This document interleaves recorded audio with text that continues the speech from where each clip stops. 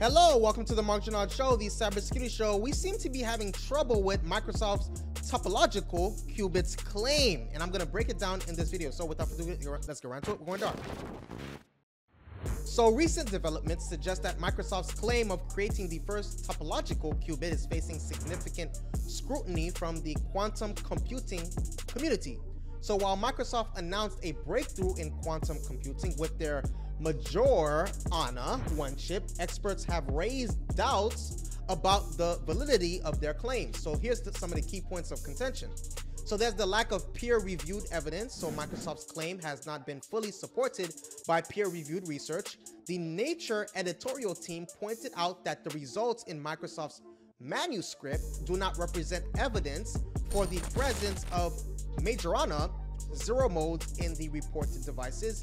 You have previous retractions, so Microsoft's history of retracting similar claims, such as their 2018 assertion of creating Majorana zero modes, has made experts cautious about accepting their current claims. You have the expert analysis, so several experts who have examined the publicly available evidence suggest that there are good reasons to doubt Microsoft's achievement of topological qubits. You have the measurement challenges. So the particular type of topological qubit Microsoft claims to use, called a Majorana mode, is extremely difficult to measure and verify.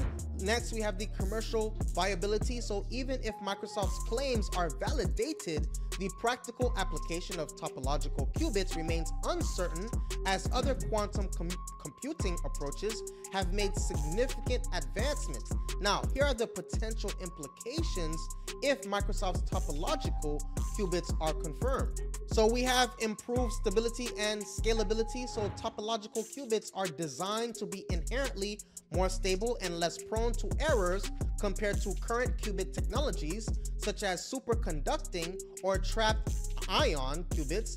This would drastically reduce the need for error correcting overhead, making it easier to scale quantum computers to millions of qubits. If you like this video so far, hit that subscribe button and the like button. If you got what you came here for and you want more videos like this, hit that subscribe button and the like button.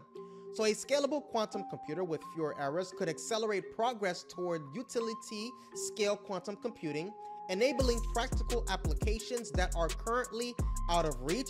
We have the breakthroughs in computational power. So topological qubits could enable quantum computers to perform trillions of operations on millions of qubits, which is critical for solving complex problems in areas like material science, drug discovery, and optimization.